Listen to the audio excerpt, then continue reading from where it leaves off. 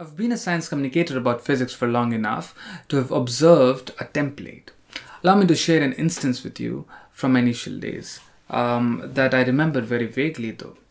I was speaking on Aristotelian physics, how wrong it was, and I might have said something like Aristotle died not in peace, given that his physics couldn't explain the retrograde motion of planets. And I was amazed to see the faces of my audience. They were now suddenly interested. And my takeaway was that if you want to convey something, which is by the way the template, you make it more romantic, more relatable in some sense. And what this template did to my practice was to make me include various instances from the history of physics.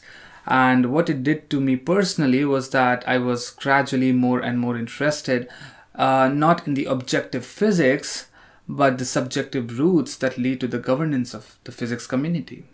On that note, I would like to make this talk about, again, the instances from the history of physics in the form of letters that would illustrate how physics community composes of people that are not very different from us after all. They live the same lives and behind the symbols and equations they feel the same kinds of feelings we do. Alright, we'll go in chronology. The first discourse that I have to share is the correspondence between Albert Einstein and Ernst Mach. Just to remind, Albert Einstein was the physicist who in early 20th century demolished the Newtonian physics by demolishing the concept of absolute time. Be assured we'll not get into physics here. Mach, on the other hand, is again a physicist, a generation senior to Einstein. Einstein considers him to be the leading physicist of his era upon reading his book, The Science of Mechanics, where Mach writes against the Newtonian physics. Einstein confesses in a letter to his friend who introduced him to Mach's book that the book proved highly influential in his seminal work. So what do we have as of now? We have a duo of a student and a teacher, Einstein and Mach. Einstein appreciates Mach so much so that, check out this letter, he just goes on fanboying. He says, "I'm very glad that you're pleased with the relativity theory. Thank you again for your friendly letter. I remain your student." He then mentions Planck, Max Planck, who had been his close friend. He says, "I can't quite understand how Planck has so little understanding for your efforts." Do you see the degree of informality? He's not at all diplomatic over here. Which is what showcases that what he has to write about Mach in this letter is really what he feels about Mach. Everything seems smooth so far. They correspond further. Mach passes away in 1916, and 5 years later, in 1921, his last book, The Principles of Physical Optics, gets published. Now, in the preface of it, Mach writes, which is what he wrote in 1913, the following: "I gather from the publications which have reached me, and especially from my correspondence, that I am gradually becoming regarded as the forerunner of relativity. Skipping a few lines, I must, however, as assuredly disclaim to be a forerunner of the relativists, as I personally reject the atomistic doctrine of the present-day school or church. The reason why and the extent to which I reject the present-day relativity theory." Well, that's sad, don't you think? What happened is that there was a student, there was a teacher. The student was in awe of the teacher. He got inspired by his teacher's work, such that he produced something that would go on to be claimed as the single most elegant piece of work in physics, only to realize later that his teacher didn't think so, while their correspondence suggested otherwise. This brings me to draw your attention to the title of the part, Strung. One angle could be that Einstein was imprinted with Mach's philosophy of doing physics, and the other angle could be that he was left with Mach's dissettlement or rejection of his relativity theory for the rest of his life, as Mach was no longer available for any correspondence. This reminds me of a clip from Elon Musk's interview. Check it out. Neil Armstrong, Gene Cernan have both testified against commercial spaceflight and the way that you're developing it, and I wonder what you think of that. I was very sad to see that because those guys are, yeah, those guys are heroes of mine, so it's really tough. I will now discuss Richard P. Feynman's letter to his first wife, Arlene. Feynman is perhaps considered the most celebrated theoretical physicist after Albert Einstein in the pop culture for his lecture series on gravitation and videos on how to do science on YouTube.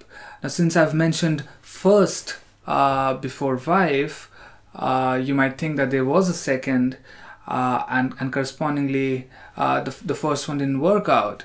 Well, that's partly true. There was a second for sure, but there was a second because his first wife, Arlene, she passed away. Now, the letter that I'm going to discuss, that I'm going to present, was written by Feynman to Arlene 2 years after her death. This is dated October 17th, 1946. Dear Arlene, I adore you, sweetheart. I know how much you like to hear that, but I don't only write it because you like it. I write it because it makes me warm all over inside to write it to you. It is such a terribly long time since I last wrote to you, almost 2 years, but I know you'll excuse me because you understand how I am, stubborn and realistic, and I thought that there was no sense to writing. But now I know, my darling wife, that it is right to do what I have delayed in doing, and that I have done so much in the past. I want to tell you I love you. I want to love you. I will always love you. Well, I think I misread that. It's all fine as long as it's love. Skipping a few lines, and he goes on to write, I know you will assure me that I'm foolish and that you want me to have full happiness and don't want to be in my way. I'll bet that you're surprised that I don't even have a girlfriend except you, my sweetheart, after 2 years. But you can't help it, darling, nor can I. I don't understand it, for I have met many girls and very nice ones, and I don't want to remain alone, but in 2 or 3 meetings they all seem ashes. You only are left to me. You are real. My darling wife, I do adore you. I love my wife is dead. Then he goes on to mention something very sarcastically. P.S. Please excuse my not mailing this, but I don't know your new address. Well, I think I did a pretty good job. Merely reading the letter illustrates how romantic he was, physicists have been and can be. The reason that would have led him to write this letter at that moment, I suspect, is that he would have been feeling low because of his involvement with the Manhattan Project, the Japan bombing in World War II that dispersed thousands of lives in a second. Which brings me to the next letter. What I have for you in this part is not a letter per se, it's a report. So what happened after the World War II in the United States is that the General Advisory Committee was formed and its task was to report to the Atomic Energy Commission about the plausibility of the hydrogen bomb, which would be some 100 to 1,000 times more impactful and devastating than the bombs dropped on Japan in the World War II. This committee comprised of physicists from the Manhattan Project who had already worked in the World War II, and they issued a report on 30th October 1949, and it was signed by many physicists, including Robert J. Oppenheimer, who was the director of the Manhattan Project.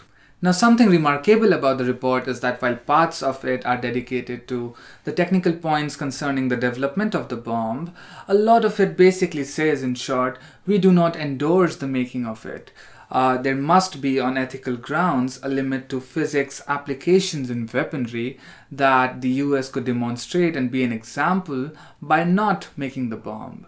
Now note that this is coming from physicists who were involved, if not directly, they were definitely contributors in the killings of thousands of people in the past.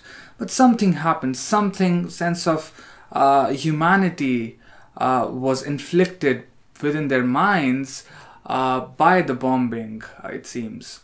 Now, I can just read the report, but since I've managed to have the script of Oppenheimer's hearing from soon after when the General Advisory Committee issued the report, 30th October 1949, I will read from this one. Since Oppenheimer reads the report in the House, the report is inclusive anyway. Now note that this document is declassified. I'm not violating national security in my consciousness. Oppenheimer says, "It is clear that the use of this weapon would bring about the destruction of innumerable human lives." Senator then says, "Are you reading from the advisory committee report?" thinking that Oppenheimer would be presenting very colloquially his opinion. Oppenheimer then says, "Yes, sir, I am. It is not mine, I assure you." He presents very clearly what he calls the guts of the thing in the following paragraph. He says, although the members of the advisory committee are not unanimous in their proposals as to what should be done with regard to the super bomb, there are certain elements of unanimity among us. We all hope that by some means or another, the development of these weapons can be avoided. We are all reluctant to see the United States take the initiative in precipitating this development.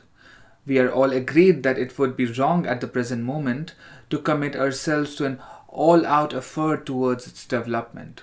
That is the guts of the thing. He then reads the part of the report written by Enrico Fermi and Isaac Rabi, the two associated Nobel laureates. Necessarily, such a weapon goes far beyond any military objective and enters the range of very great natural catastrophes. By its very nature, it cannot be confined to a military objective, but becomes a weapon which in practical effect is almost one of genocide. It is clear that the use of such a weapon cannot be justified on any ethical grounds, which gives a human being a certain individuality and dignity, even if he happens to be a resident of an enemy country. Well, this report truly indicates that physicists aren't machines. What happened later after the report, as is inscribed in the chapters of history, is that the report wasn't taken seriously. The first hydrogen bomb, codenamed Mike, was tested in 1952, only 2 years later. About Oppenheimer, he was abandoned, disowned, he was kept off the radar of media to ensure that he doesn't publicly say the god he was of the war, that he is against the development of the hydrogen bombs, while the US continues producing them. We knew the world would not be the same. Few people laughed. Few people cried. Most people were silent. I remembered the line from the Hindu scripture, the Bhagavad Gita. Vishnu is trying to persuade the prince that he should do his duty, and to impress him takes on his multi-armed form and says, "Now I am become death, the destroyer of worlds." I suppose we all thought that one way or another. In the previous part, we discussed the human quality. The other quality that was evident was that of unity. You see how people came together to collectively make a unanimous comment? I will make this section exclusively about illustrating this quality. In 2017, there was an article published, namely Pop Goes the Universe, in Scientific American. The three authors, Anna Ijaz, Paul J. Steinhardt, and Abraham Loeb, criticized the theory of cosmic inflation that essentially explains the bang of the Big Bang. As the name suggests, it says that our universe, which was once very small in the past, expanded very rapidly to create the elements that composed the present. Inflation was first proposed in 1980 by Alan H. Guth, who was fortunately one of my professors at MIT, to fix the problems of the conventional Big Bang theory. So certainly when Guth and other inflation admirers read the article, they were pissed off, they were angry. They came together to write a reply. There were 33 of them who signed the reply, including a lot of Nobel laureates. All of them composed the set of physicists that literally kept our understanding of the cosmos at its frontiers. They say, according to the high-energy physics database INSPIRE, there are now more than 14,000 papers in the scientific literature written by over 9,000 distinct scientists that use the word inflation or inflationary in their titles or abstracts. By claiming that inflationary cosmology lies outside the scientific method, the authors are dismissing the research of not only the authors of this letter, but also that of a substantial contingent of the scientific community. They then defend inflation on scientific grounds. What I find noteworthy to read next is the following. Like any scientific theory, inflation need not address all conceivable questions. Inflationary models, like all scientific theories, rest on a set of assumptions, and to understand those assumptions, we might need to appeal to some deeper theory. This, however, does not undermine the success of inflationary models. Skipping a few lines, during the more than 35 years of its existence, inflationary theory has gradually become the main cosmological paradigm describing the early stages of the evolution of the universe and the formulation of its large-scale structure. No one claims that inflation has become certain. Scientific theories don't get proved the way mathematical theorems do, but as time passes, the successful ones become better and better, established by improved experimental tests and theoretical advances. And this has happened with inflation.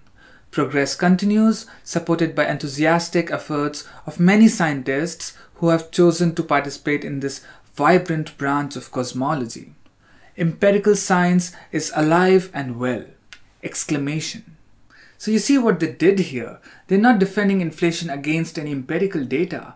In fact, they'd be the first ones to reject inflation if proper experiments suggest otherwise, given the brilliant scientists they are. I've known a couple of them personally. All what they are saying is that inflation passes every test to qualify as a scientific theory, and you dare not challenge that. Alright, we are in my final words. What have we learned so far from letters, reports, instances from the history of physics? Well, we have that just like any other group, the physics community shares the same diverse subjective sophistication. And isn't it amazing to realize that someone who decrypts the universe shares the same values, the same behaviors, and it's only something that makes the difference. On that note, I would like to end by quoting my dear friend Srishti Desai. She says, if you want to understand something, try understanding its someone.